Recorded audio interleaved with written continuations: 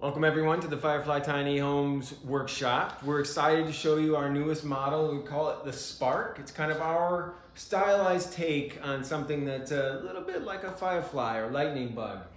It is certified by NOAA, so you can be sure that it's built right, but we go above and beyond with a high performance envelope with zip sheathing and spray foam insulation. We have all metal siding, vinyl windows. Even this accent panel here is a premium metal steel siding from Quality Edge.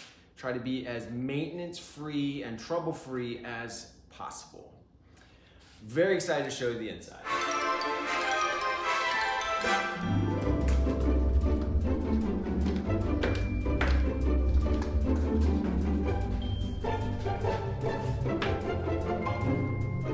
Inside, we've tried to keep it very clean and elegant and minimalist. We find it to be a bright, open, and airy space. Over here, we have a surprisingly spacious bathroom with a vanity that bumps out over the tongue, a flush toilet, and a 48-inch shower with caulkless surround. And we can add in whatever the client and the lucky buyer of this place, we can add in a glass shower door, or if they prefer a curtain, we can just leave it how and customize it however they want.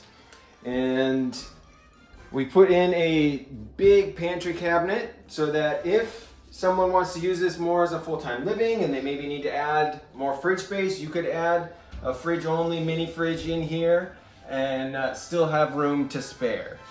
Below we have an electric mini tank water heater, which makes this unit all electric, no propane tanks to switch out or worry about, especially if this is a remote operated rental unit. We tried to make this as easy to run as possible. I have a acacia wood countertop with a dual induction burner, apron front sink, nice accents are all around. If you pan up to the ceiling, you'll see that we included a beautiful cypress wood tongue and groove ceiling. Very happy with how that turned out. I have a strong mount for this swing, and we included a flip-up table that is just the right height for countertop bench seating. It also flips out of the way if you happen to want to get a little crazy with the swing. We have a giant amount of storage underneath the bed. These go all the way back, more than 4 feet. Plenty of room for suitcases, other things that you need to store.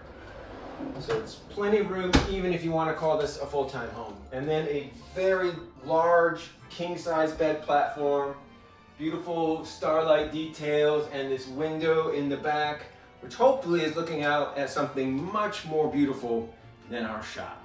If you happen to have any questions, we hope that you'll ask away, and can't wait to deliver this to a lucky new owner.